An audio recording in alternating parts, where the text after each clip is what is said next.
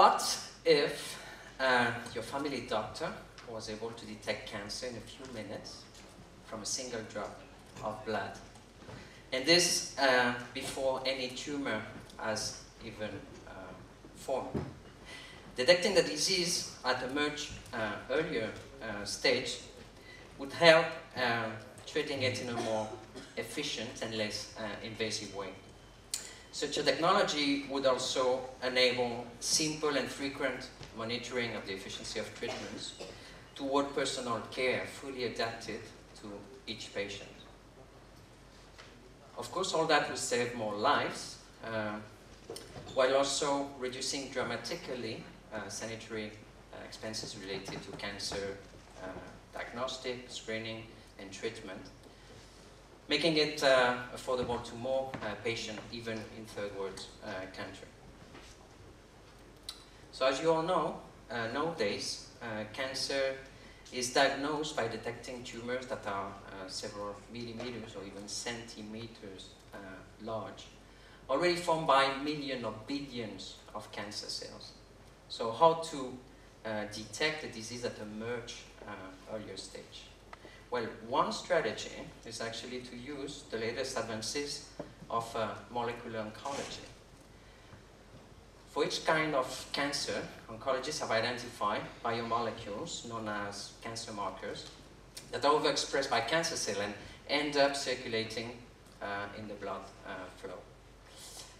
The concentration of these molecules is very low, making it complicated and also expensive to detect using, let's say, available technologies. So in this context, having a compact and affordable device to screen a wide range of cancer markers would give an early warning to doctors about potential cellular dysfunction, ringing alarm bells that would justify more in-depth analysis, let's say, in the hospital. Developing such a device is challenging. It's challenging because this requires a true multidisciplinary effort, combining the latest advances in physics, engineering, and oncology.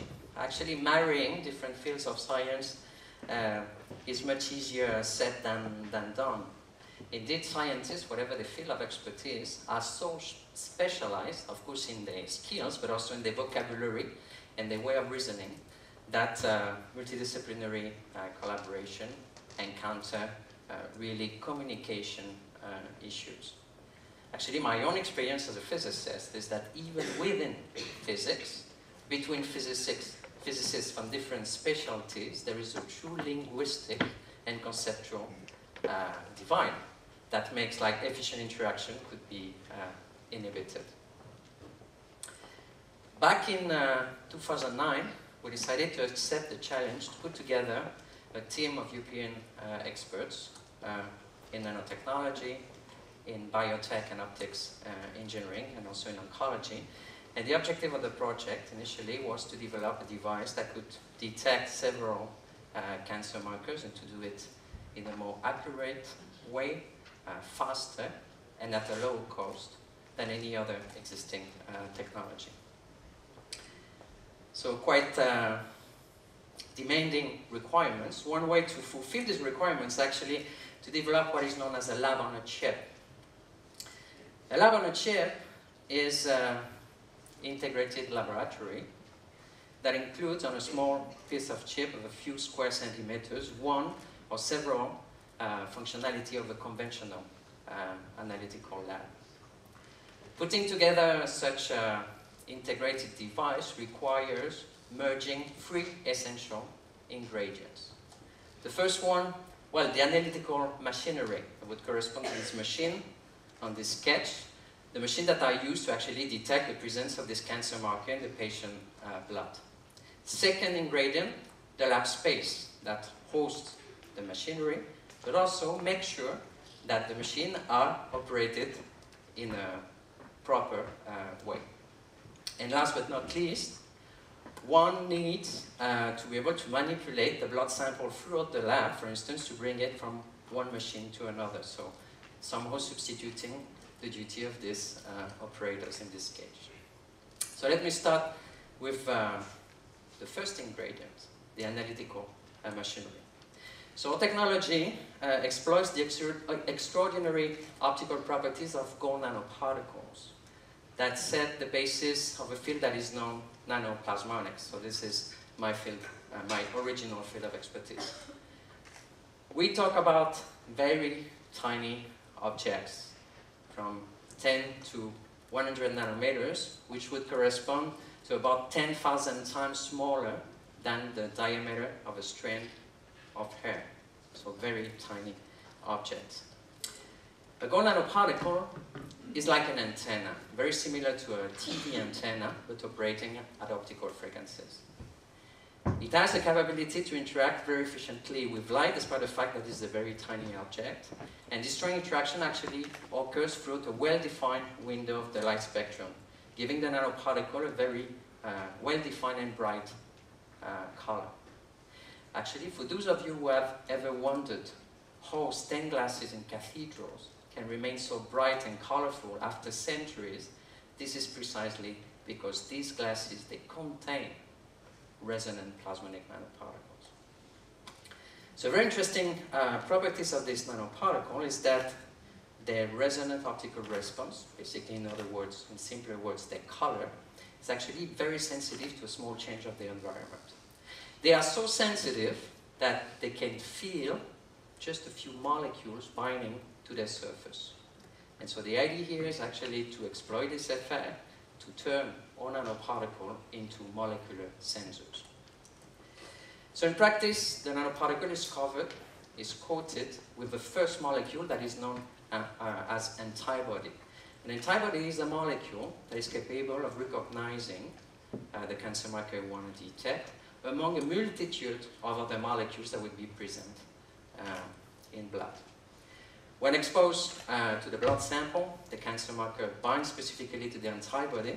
This binding modifies the nanoparticle environment, therefore inducing a shift in the resonance, in other words, a small change of color of the nanoparticle. And by using a suitable optical readout, we can actually measure this small change of color. So we have the sensor. What about the two other ingredients? Lab space and operators. Both of them actually provided by what is known as microfluidics. Over the last 10 years, microfluidics has become a major technology to manipulate very tiny volumes of liquid through microchannels that are patterned in a polymer matrix. In addition to enable to guide liquids through very complicated pathways, like in these pictures, microfluidics actually provide a complete toolbox of elementary functionalities, mixers, valves, you name it. And all these functionalities enable actually an accurate and automated preparation of the blood sample on the chip itself before delivering it to the sensing region. So once you have combined the gold nanosensors with its microfluidic environment, we end up with a disposable device that is able to perform more than 100 measurements from a single drop of blood. So how does it work? This disposable chip is actually inserted into a tabletop device that is connected to a computer that is here to operate the microfluidics and also to perform the optical readout. So the idea is that basically you introduce a drop of blood into the device, the blood is driven toward the chip that will circulate through the channel and be delivered to the different chambers containing the gold nanoparticle sensors. So by using the optical readout, we can quantify the small change of color and therefore retrieve what is the actual concentration of the cancer marker. And very importantly, since we have many of these chambers on the same chip, we can repeat the operation and at the end screen many different molecules at a time. So eventually, what you get on the screen of the device is actually the concentration of the different screen molecules that provide the doctor with direct assessment about the risk for the patient to actually develop a cancer. So our platform has been successfully tested so far on different cancer markers, including markers associated to liver and prostate cancer. We're very excited because it shows quite unique set of performance when considering, for instance, sensitivity, the time and cost of each of the measurements, but also the multiplexing character I was just mentioning at the end of the video. So all that look promising and encouraging, but there's still a lot to do. We are currently working together with oncologists to test and validate the platform in clinical studies, both for early diagnosis and treatment monitoring. On a more technical note, we continue improving the performance of the platform, and the idea is to try to make the reader smaller and cheaper, but also to increase the number of molecules we can detect at a time. Ideally, all that without reducing the sensitivity of the device. Well, beyond these scientific and technological remaining challenges, we have already started putting quite some efforts into turning what was originally a concept, fruit of a research laboratory, into a real systematic cancer screening device. All that will require a huge external support from, of course, the medical doctors themselves, to the industry, from the investors to the regulation agencies. At this stage of the adventure we initiated 5 years ago, reaching our ultimate goal is actually somehow conditioned, at least in part, by all involved parts basically opening up their minds like we did, well beyond the respective field of expertise. So I've been here today to share with you my personal experience as a physicist engaged in a multidisciplinary enterprise. What I want to say is that the success, basically, of this enterprise, like many other challenges of our current society to actually improve the wellness of our society, is actually requires a more global vision of science and knowledge in general. And I think this is the reason why we this is actually our duty, to educate and train the new generation, to prepare them to live and think across borders. Thank you.